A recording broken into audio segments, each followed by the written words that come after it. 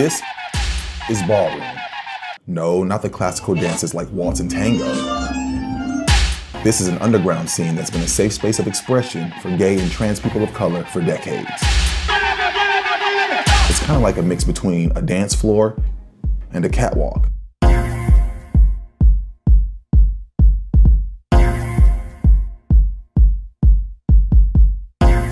And this scene has created a whole new form of music. Yeah, I'm usually like super afraid of cameras. MikeQ is a touring DJ who has been producing ballroom tracks for more than a decade and is the founder of the record label Qween Beat. I kind of feel like I'm talking to Diddy. Like, created the first record label in ballroom music.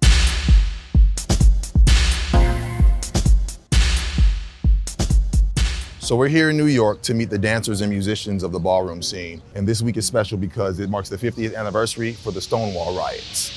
Which was a 1969 uprising of gay and trans people that took the fight for LGBTQ rights to the mainstream. Since before Stonewall, the ballroom scene has provided a place where the most marginalized people in American society could feel a sense of community and explore performances of gender and sexuality. Black and Latino gay and trans people gather to walk or compete at balls. Contestants strut down makeshift runways wearing glamorous fashions. Voguing, with its angular, model-inspired dance moves, became a part of these runway walks in the 80s. Participants vie for titles like Most Real, Best Schoolgirl Look, Best Military Look, and sometimes they're a part of a house or a family like House of Ninja, House of LaBeija, or House of Xtravaganza. For many, a house provides a surrogate family when their real one has disowned them.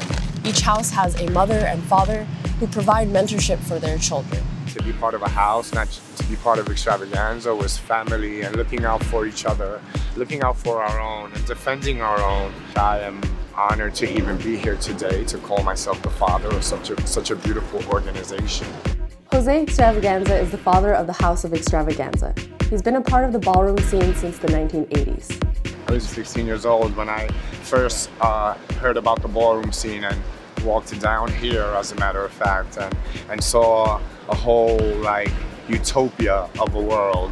But see, as far as when the voguing comes to play, I go back to where it's from. Voguing is a feeling and it's an attitude, just self-expression as individuals. Vogue is just one part of walking, but it might be the most well-known. Named after the fashion magazine, voguing was introduced to the mainstream in 1990 when Madonna released her track Vogue. It was the dance style that inspired the song, not the other way around. And when Madonna needed a Vogue expert, she turned to Jose Xtravaganza, who choreographed and appeared in the music video for the song. It was a dance that was created on hope and dreams for the community, you know? It was a dance that, you know, no technique was necessary. You didn't have to study it at a school like other art forms of dance, you know? At first, voguing was all about locking the body into perfectly straight lines in awkward but visually stunning positions, kind of like the models in Vogue magazine. Back then, this was done to disco or house music. So as a classical musician and just a music appreciator in general, I can, after hearing some ballroom tracks, I can recognize the similarity, the kind of vibe, the culture behind it, but I can't quite put my finger on what exactly are the musical ingredients that go into creating a ballroom track. Could you break it down in your own words? What is essential? The music started out with just house music that was adapted into ballroom before we got our own music. The most famous Vogue track of the 1980s was Love is the Message by MFSB. But in the 1990s, the Ha Dance by Masters at Work emerged as a quintessential Vogue track, and it's had the ultimate staying power. That track itself is just important. Like I said, that's just music that was brought, regular house music that was brought into ballroom. MikeQ has said that 90% of the tracks he's produced have been Ha remixes. It's still considered the voguing song.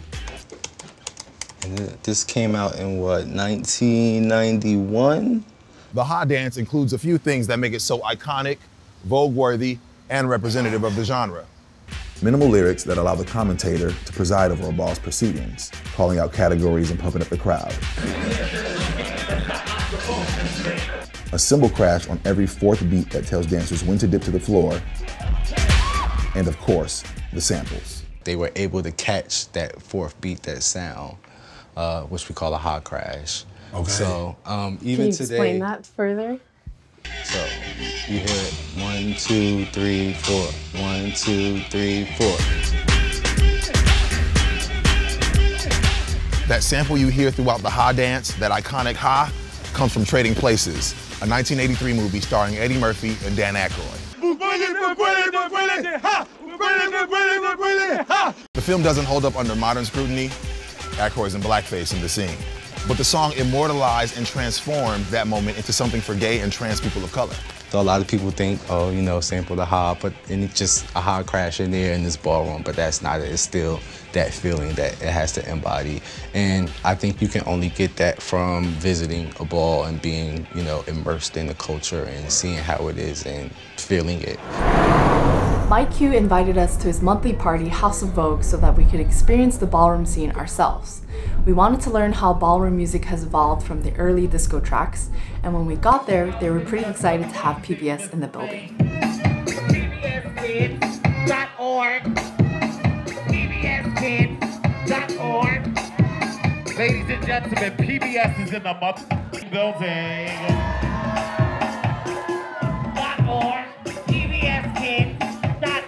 I'm being interviewed by the legendary, iconic PBS.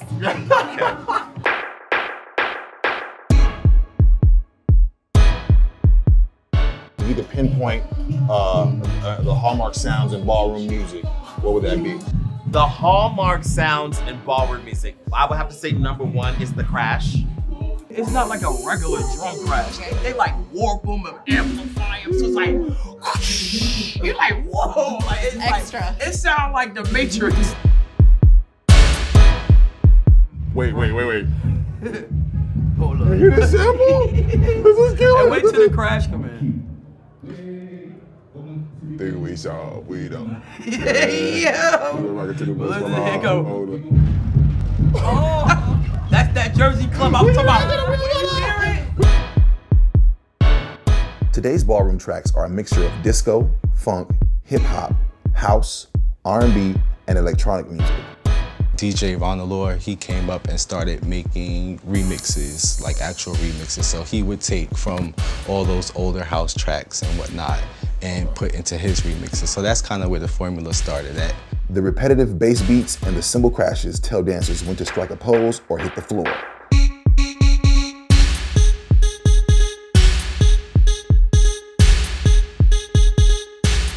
There's something special about the collaboration with you and MikeQ. Can you talk about that? He's a genius. Like, honestly, since I've been in ballroom, like, there's not too many DJs that can connect with a performer. Like, you can put anything hot out there and you can vote to it. But if the beat don't connect to what you're giving, you're not going to get that full story.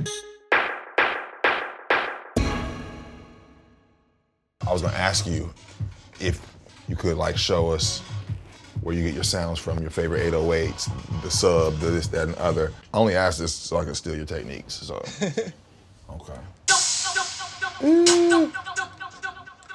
So what I do first is, because I have a long process the way that like I do stuff, so I will create loops at first in Fruity Loops here. Okay. But yeah, Oh, so you plug in, okay. Yeah, So I get my samples and I plug them in just the way. So they're in increments, it's 16th notes, 1 E and 2 E and 3 E and across the top. You know what I'm saying? They're in groups of 4, 1 E and 2 E and 3 E and 4. So each of these instruments is triggered at a different 16. Oh. You see what I'm saying? I've never seen something like this before. After that, then I'll just start adding, you know, I'll just add little elements, whatever I hear, like in my head, I picture people voguing a lot. Or, yeah. Or just the art of voguing or being at a ball. That's what I'm thinking about when I'm making tracks.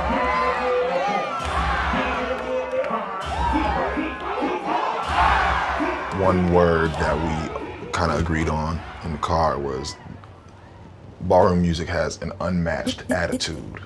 Well, if we had to pick a word, I would just say attitude. Okay, I like that. Attitude, very catchy. Very Very fun catchy, and relaxed, but intense. Ballroom tracks are meant to inspire competition. They're meant to make you feel fierce when you hear them, like you're about to do a battle on the dance floor. That's because voguing started as a way to work out differences between rivals. In Paris is Burning, Willie Ninja, known as the godfather of voguing, says that when 2 or more people were voguing on the dance floor, whoever had the best moves was throwing the best shade. Sometimes people throw shade just by voguing. Like say it during LSS, okay. If I call out LA. Let's get it. Now LA come out to show who he is and then you just pop up like, no. LA, like, okay. Bye. Like, that's throwing shade as well. Shady. And when you throw shade, is that always a negative thing, or is that kind of a sign of? Yo, you know what I learned in the ballroom scene? Like I had to grow tough skin, cause I'm from the hood, so people throwing shade to me kind of feel like, yo, you coming at me? Disrespect. Yeah. It's like, yo, why you coming at me? Like, but I realized it's really like sportsmanship. Okay. It's like playing basketball and somebody smacking you on the butt. Like, it comes with the territory. Okay.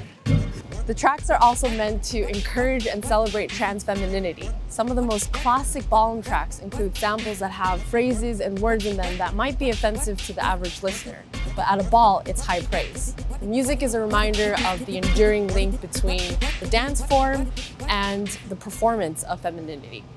I want you to explain the word. You look masculine as hell. Okay. But if you go to Vogue and you so soft and elegant with it, it's like, ooh, she's feeling.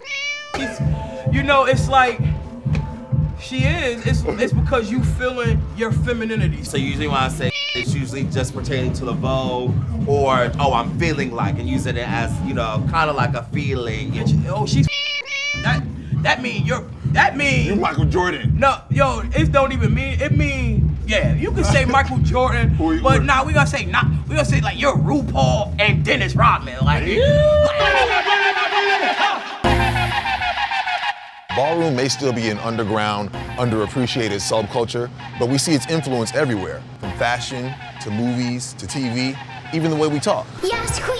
Yes, queen. The shade of it all. What about some things that you can think of that people commonly misunderstand or, just misunderstand about ballroom? Okay, so the number one thing, as soon as you said that popped in my head, is like they like to call the dip, what we call that. The death drop. The death drop. That's the death drop or the shablam, which I don't know where they got that from, but yeah, that's like one big thing that we have a problem with. So it's no shablam. Okay, so it's called the dip. It's called the dip. Not the death drop. Okay, you heard it from MikeQ here first. Let's get it. It's not called the death drop, it's called the dip.